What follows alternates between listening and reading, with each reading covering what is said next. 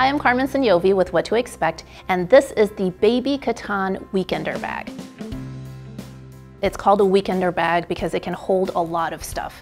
Now, this can usually be a good or a bad thing, right? Sometimes if you have too big of a bag, you're rummaging around trying to find anything. But because this bag comes with 9 different pockets, it's really easy to find exactly what you're looking for.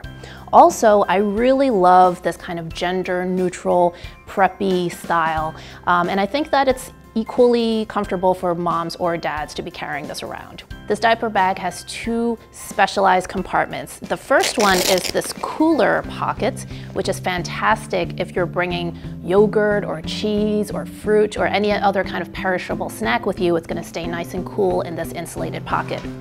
Another feature that it has is what they call a wet pocket, which is right here in the front. You can see it's got neon green inside. It's made of a special odor-proof material. And this is a great place to, if your baby spit up or had any other kind of accidents or spills, or even, in a pinch, a dirty diaper, you could just put in here until you can find a trash can. The diaper bag even has a built-in diaper pad, which you can see here, so you can change your baby on the go. And I really wish my diaper bag had this back in the day, but there's even the special compartment on the side where at the push of a button, you can actually access wipes right there. You don't even have to rummage through your bag. Really perfect in emergencies or anytime kids get messy, which is basically all the time.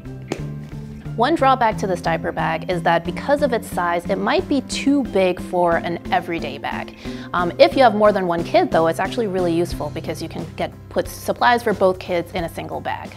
All in all, this Baby Katan bag has loads of storage, a lot of pockets. It is, I think, the perfect bag for the parent who wants to be prepared for anything and everything when they're on the go.